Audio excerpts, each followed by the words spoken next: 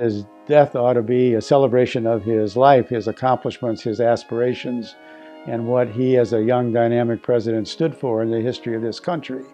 And I think that the trashing of the Warren Commission report and the prevalence of conspiracy theories that have no basis in fact serve to demean the memory of the president.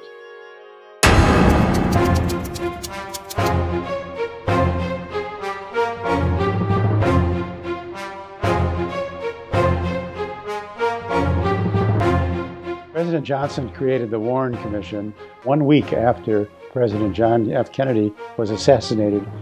I was 32 years old and I was a member of the criminal division in the Department of Justice. By chance, I maintained a personal journal.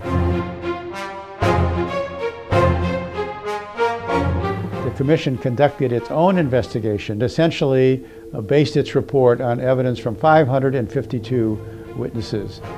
There were no influential forces bearing on the Commission to come out one way or the other.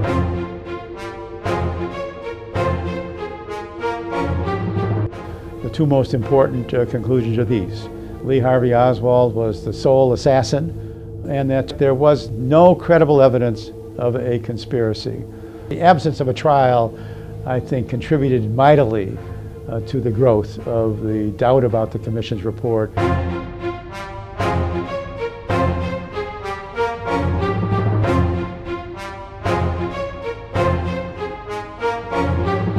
One could say today not only that history will prove us right, but that history has proved us right.